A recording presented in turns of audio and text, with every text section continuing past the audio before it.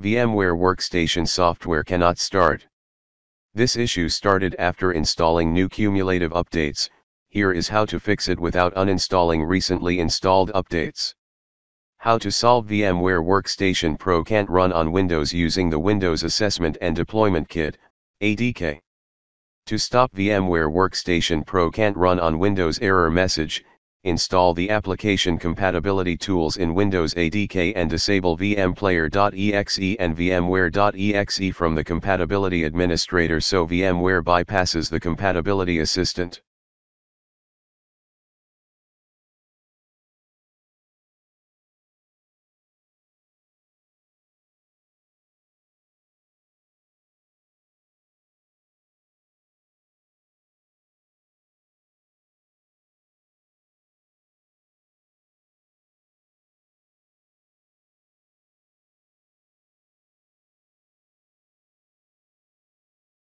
Download and install the Windows ADK.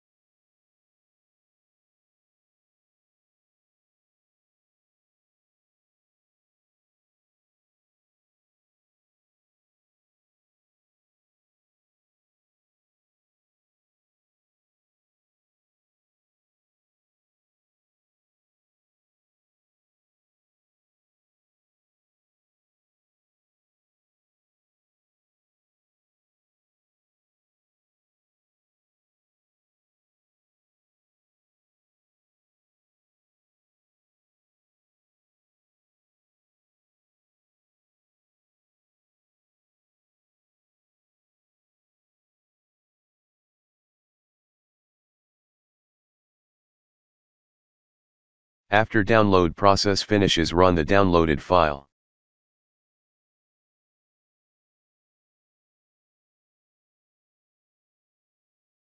On first window select Change and click Continue. By default Application Compatibility Tool is disabled. Select checkbox next to it and click on Change button.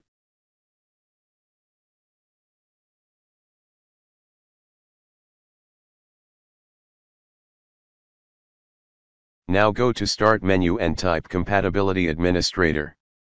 Select Compatibility Administrator, 64-bit, or 32-bit, from the results. On the left-hand side click on Applications.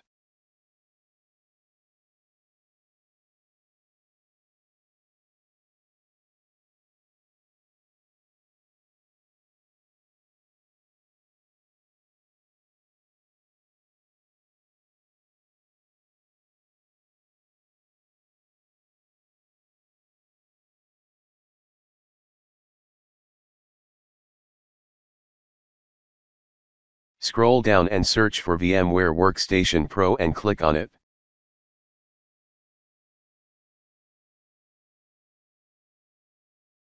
On the right side you will see two items, VMware and vmplayer. To deactivate these items, vmware.exe and vmplayer.exe, right-click on each and click Disable Entry. Notice that the icon changes after you click Disable Entry.